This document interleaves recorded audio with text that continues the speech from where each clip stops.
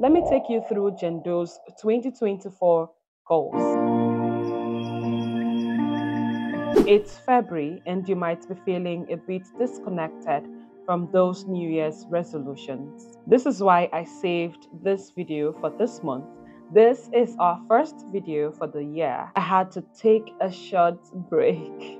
How are you? How is this year treating you already? Let me know in the comment section. Before we get into this video, I just want to wish you a happy new year. 2023 was an amazing year, and in 2024, I wish you a year of ease, clarity, financial success, and overall happiness.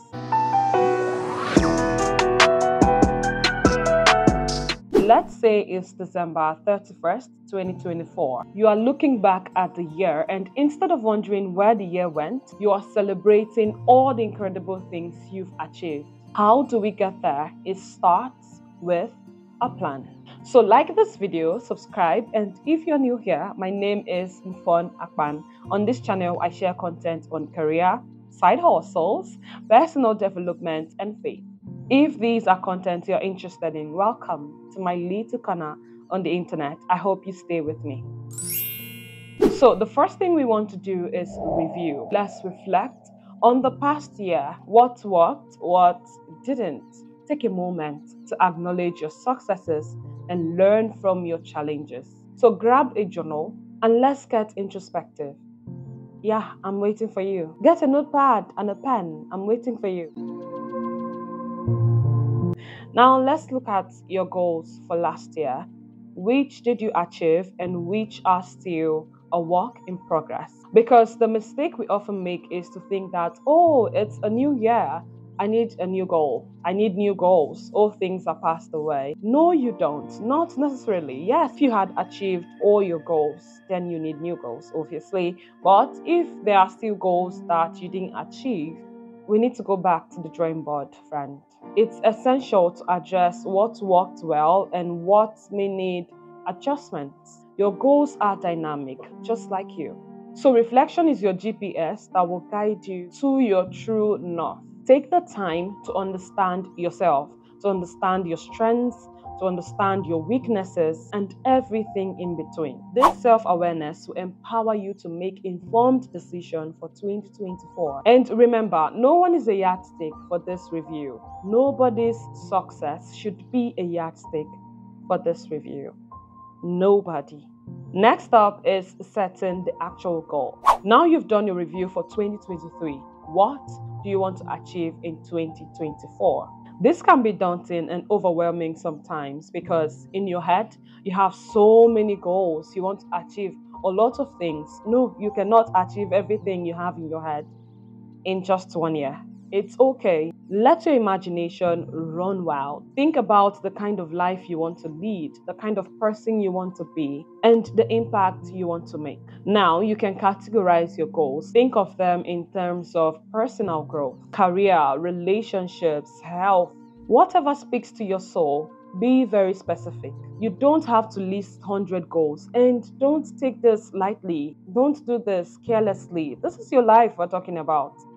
Yes, you have to take it seriously. Take yourself seriously. Proverbs 21 verse 5 says, I'm going to be reading from NIV. The plans of the diligent lead to profit, as surely as haste leads to poverty.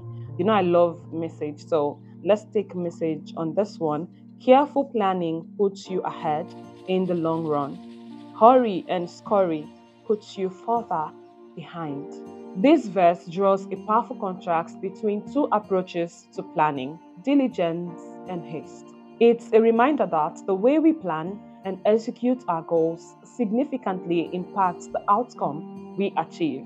The plan of the diligent, those who carefully and consistently work toward their goals, lead to profit. On the other hand, haste or rushing without careful consideration can lead to poverty.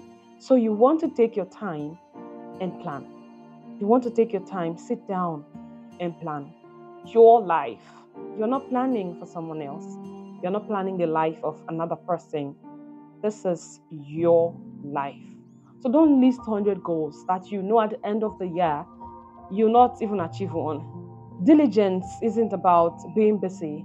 Oh, I have a lot of goals. I'm so busy. I'm doing this. I'm doing that. It's about being intentional and persistent in your effort. Do you just want to be busy? Ask yourself, do you just want to be busy this year without results? Let me share a strategy that will work for you this year because I'm on it as well. Write down 10 goals. Choose three and focus on these three from this February to June 2024. For example, let me take you through Gendo's 2024 goals. So these are Gendo's goals for 2024. Exercise regularly, improve reading habits, acquire new skill, self-reflection and journaling, quality time with loved ones, get a remote job, financial planning, pursue opportunities for career growth, learn new hobby, get a new phone and a laptop. Okay. Alright, now Jendo is going to choose 3 goals that she's going to focus on. Let's say improve reading habits, or getting a remote job, and financial planning. Now Jendo is going to focus on these 3 goals from February 2024 to June 2024. You can pause this video and do this on your notepad. Now set specific, measurable, and actionable milestones for these 3 goals and attach an outcome to them, a why, if you may. One of your goals is to read more books. A milestone and outcome could be reading 10 non-fiction books by April so I can increase my knowledge and be able to talk about several topics with others. Rather than just writing down, I want to read more books or I want to increase my reading habit. If it's career related, saying something like securing a remote job and working with international companies so that I can increase my income stream and earn in foreign currency. By May. For financial planning, you can write down something like develop a comprehensive financial plan, including budgeting, saving, and investment strategies to secure a future financial well-being. That's the why, the milestones, the intentions, the outcome. So now let's talk about the how. How do you start reading, or how do you improve your reading habits? You start by buying books. So send me a DM on Instagram and I will give you my book plugs, both for hard and soft copy books. I got you. I bought 9 books in January. This is because I discovered a bookshop in my city. I've been looking for this for like 2 to 3 years and I finally did. It's not my fault. So that's it for your goal of improving your reading habit. Now for career or getting a remote job or skill. Acquire the skill required in the role or field industry that you want to work in. Revamp your resume. I have a resume template for remote job and the link is in the description. Optimize your LinkedIn profile. This is a step-by-step process on how to optimize your LinkedIn profile, but if you want to work with me directly, send me an email or reach out to me on Instagram and let's work together in rebranding your professional profile. Finally, subscribe to this channel if you've not, because I have a number of remote job opportunities on this channel that you can explore and apply to the roles that you're qualified for. So subscribe if you've not and turn on the notification bell because I'll be posting more remote job opportunities for you. Set a target for yourself. In a week, apply to at least 20 and use LinkedIn to your advantage. But first, optimize your LinkedIn profile. You can do it yourself with this video, or let's work together and let me take that off you. Okay? For your financial planning, you don't have to do anything complicated. Just use Google Sheets to track your income and expenses. Let's start from there. Trust me. You'll be surprised. I started doing this last year. January 2023. I started tracking my income and my expenses. Why I prefer Google Sheets is because you can download the app in your phone. So if you're not using your system, you can always key it. Of course, you'll be going around more with your phone. So you can always key in the things you're getting. You can always key in the things you're buying. I started using the system last year. Even if I'm getting a pen, I will key it in. Even if I'm getting airtime, data, everything is in the Google Sheets. Each month, I'm able to track my income and I'm able to track my expenses. This will help you identify the things you spend your money on, help you re-strategize and cut down on your expenses. Some of these things are not necessary, but some of them are, like my data. I need my data to work. Just do this. Be intentional about it.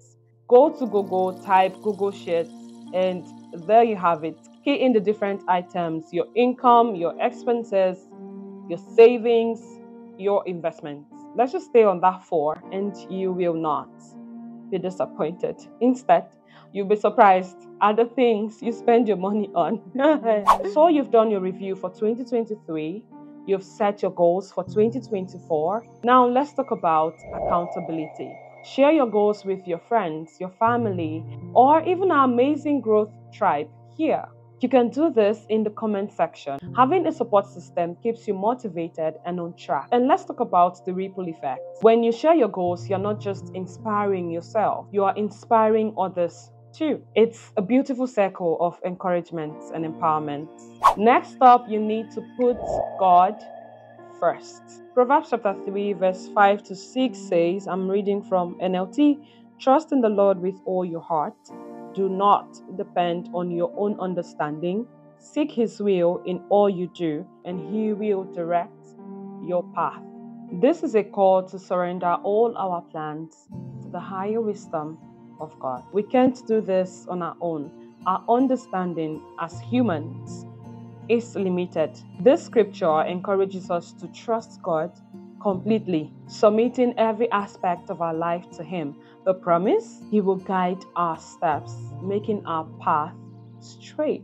Another scripture that comes to mind when I am planning, it's Proverbs 19, verse 21. Many plans are in a man's mind, but it is the Lord's purpose for him that will stand. Let me read that from Message. Message says, we humans keep brainstorming options and plans, but God's purpose prevails. This verse is a humbling reality check. We all have our plans, our dreams, our aspirations. Yet, in the grand scheme of things, it's God's purpose that will ultimately prevail. 5. Embrace change. While you take intentional time to seek God's guidance in your planning, be open for His redirection. Life is unpredictable, and that's okay. Embrace change and be flexible with your plans. Okay? Thank you so much for watching this video. I will see you in the next one.